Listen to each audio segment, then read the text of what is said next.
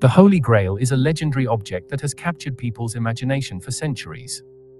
It is associated with the Last Supper of Jesus and is believed to be the chalice used by him to consecrate the wine. The term Holy Grail comes from the French Saint Graal and has become synonymous with a sacred and mysterious object.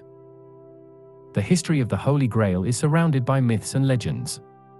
According to Christian tradition, Joseph of Arimathea, a follower of Jesus, would have collected the blood of Christ in the chalice during the crucifixion.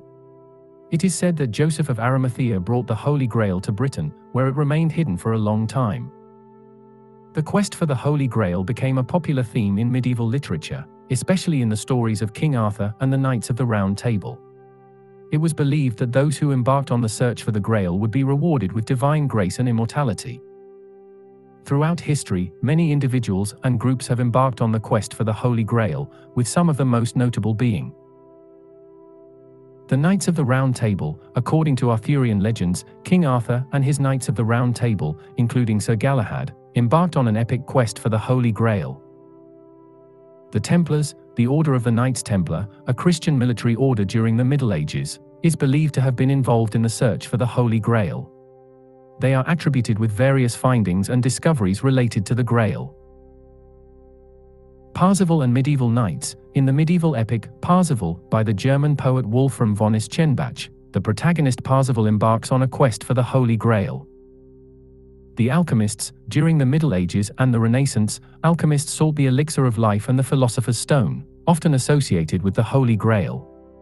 These alchemists saw the Grail as a symbol of transformation and wisdom.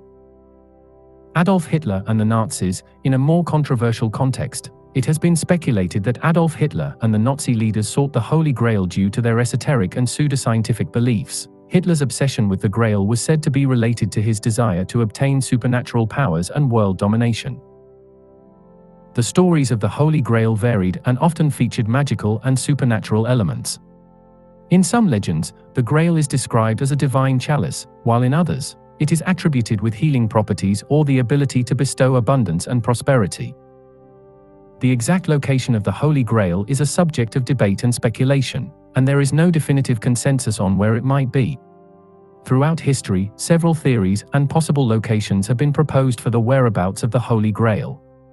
Some of these theories include Valencia Cathedral, Spain. There is a long-standing tradition in Spain that holds the Holy Grail to be located in Valencia Cathedral. There, an object known as the Holy Chalice is displayed, believed to be the chalice used by Jesus at the Last Supper. Glastonbury Abbey, England. According to an ancient legend, the Holy Grail was brought to Glastonbury Abbey by Joseph of Arimathea. However, the abbey was destroyed in the 16th century, and currently, there is no solid evidence supporting the presence of the Grail there. Montserrat, Catalonia, Spain. Some theories suggest that the Holy Grail is located on the mountain of Montserrat in Catalonia, Spain. This theory is based on local legends and myths that claim the Grail was brought there for protection. In the present day, the Holy Grail is considered more of a spiritual and metaphorical symbol than a physical object. It represents inner quest and connection with the divine. Many scholars argue that the Holy Grail is a metaphor for divine grace and spiritual fulfillment, rather than a tangible object. In summary, the Holy Grail is a legendary object associated with the Last Supper of Jesus. It has been the subject of search and speculation for centuries, but its true nature and whereabouts remain unknown.